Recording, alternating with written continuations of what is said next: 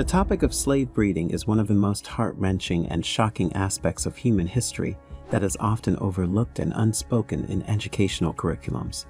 The mere mention of it elicits a sense of profound sadness and anger, as it unveils the inhumane and brutal treatment that enslaved people were subjected to during the era of American slavery. Despite being a vital part of American history, the truth about slave breeding is often swept under the rug, and students are left ignorant of the atrocities that occurred. It's a sad reality that this significant aspect of the past is often deemed too uncomfortable to teach, leaving students with a limited understanding of the brutalities of slavery. However, what many of us don't know is that the abolition of the slave trade in the early 19th century led to the emergence of an even more heinous aspect of slavery, the practice of slave breeding. In this video, we will expose the 10 most horrific facts of slave breeding and sex farms in the United States, a difficult but necessary step in acknowledging the brutality and inhumanity of slavery in all its forms. Be sure to subscribe to our channel for more thought-provoking content like this. Before we go any further with our video, make sure to check out the products of Mizizi International, who are the official sponsor of our video today. Meaning roots in Swahili, Mizizi is the streetwear brand uniting the African diaspora through its sportswear-inspired looks in celebration of culture and heritage. From collaborating with Marvel on a Black Panther jersey to being profiled by the likes of Hypebeast and Vogue, Mizizi has exciting and high-quality products to choose from. Visit Mizizi.com for more information.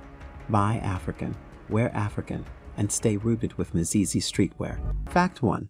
Enslaved women were treated as mere breeding machines, subjected to repeated sexual encounters with multiple men in an effort to impregnate them. During the era of slavery in the United States, the exploitation and inhumane treatment of enslaved women went beyond forced labor and physical abuse. Slave breeding farms, scattered throughout the southern United States, were the breeding grounds of an unthinkable enterprise, the selective mating of enslaved men and women to produce the most robust and profitable offspring, treated as mere commodities. These farms were operated by wealthy plantation owners who saw slave breeding as a lucrative business opportunity and often took it even further, creating sex farms where young girls were forced into sexual activity and their offspring sold off at auctions. The climate and soil were more favorable in the Deep South.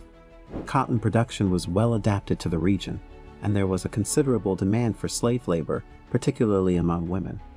In these estates, terrible physical and sexual torture frequently occurred with no chance of recovery. When they attempted to flee or seek remedy, they were treated as objects rather than people, and so were their corpses.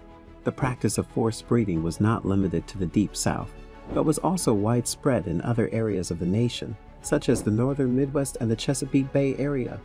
These regions' plantation owners also saw enslaved women as a way to increase their profits, their riches and influence, and utilized them appropriately. The evidence of this horrific practice can be found in historical records, including plantation records and slave narratives, which reveal the dehumanizing treatment of these women.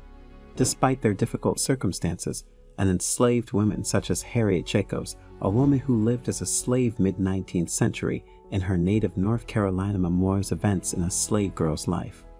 In her account details the horror of being compelled to have sex with her owner and bear children. She was able to document her experiences and shed light on the atrocities of forced breeding.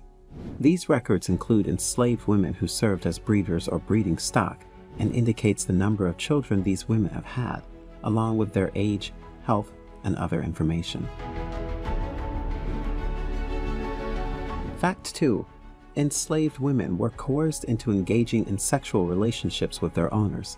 Enslaved women were not only subject to sexual exploitation by their masters and overseers, but this heinous practice was widespread across the first half of the American South.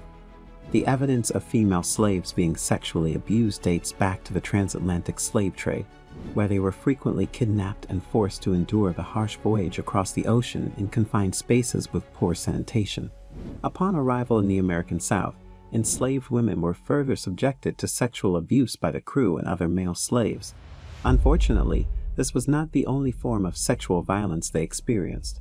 Enslaved women were also raped and abused in various ways, making their already horrific existence even more unbearable. Enslaved women were often subjected to forced sexual relationships and prostitution by their owners and overseers, who took advantage of their power and control over them. These relationships were frequently violent and coercive, leading to many slave women becoming pregnant. However, their offspring were not treated as human beings, but rather as commodities to be bought and sold like any other slave. This practice of slave breeding was common in the Upper South, where children were produced and sold to the Lower South for profit. One well-known example of this practice is the story of Sally Hemings, a slave who was owned by former U.S. President Thomas Jefferson. Hemings was forced into a romantic relationship. 4 out of the 6 children she had with Jefferson survived into adulthood. While Thomas Jefferson was alive, he did not acknowledge them as his own children. However, DNA evidence has since confirmed their lineage. Another harrowing illustration of sexual abuse is the story of Celia, a slave woman owned by Robert Newsom in Missouri. Newsom subjected Celia to repeated acts of rape, and when she became pregnant, he denied paternity of the child. In an act of self-defense, Celia killed Newsom. However, she was charged with murder, found guilty, and hanged. This case exposes the brutal reality of sexual assault and other forms of cruelty endured by many slave women in the American South. Fact 3. Offspring produced on sex farms were taken away from their families and sold shortly after being weaned. During the time of slavery, it was not uncommon for families to be separated and for enslaved children to be sold away from their parents. Enslaved women were often forced to bear children on sex farms by men who were not their partners or husbands. These children born on sex farms were viewed as commodities and were sold for profit, rather than being considered a part of a nuclear family. Historical records indicate that many plantation owners saw the sale of enslaved children as a lucrative business opportunity.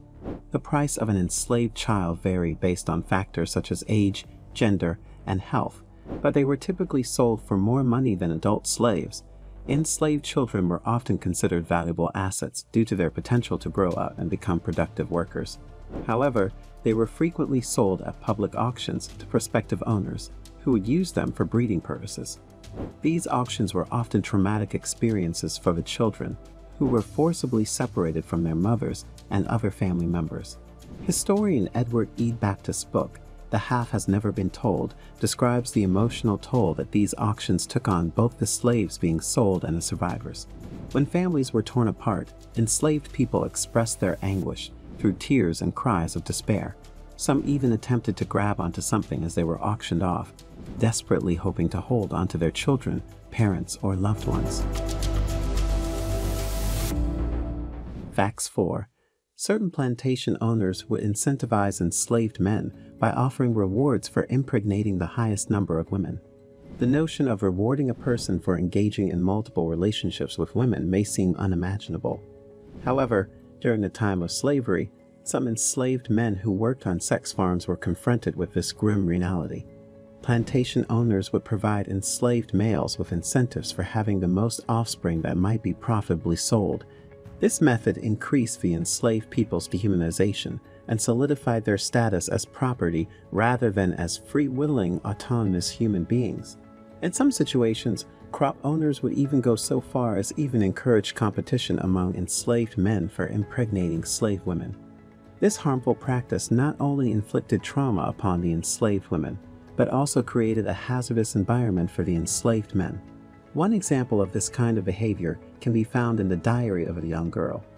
James Hammond, a plantation owner in South Carolina during the mid-1800s, wrote in his diary about his efforts to profit from breeding enslaved people. He offered prizes to slaves who could produce the most offspring and boasted about the fertility of his enslaved males. This kind of behavior is not only morally repugnant, but it also had long-lasting consequences for the enslaved individuals who were forced to participate. Watch the full length of the video on our new documentary channel, The New Africa Documentary. Check the video description or the comment section for the channel link. As always, make sure to subscribe to the new channel for more exciting future documentaries in Africa.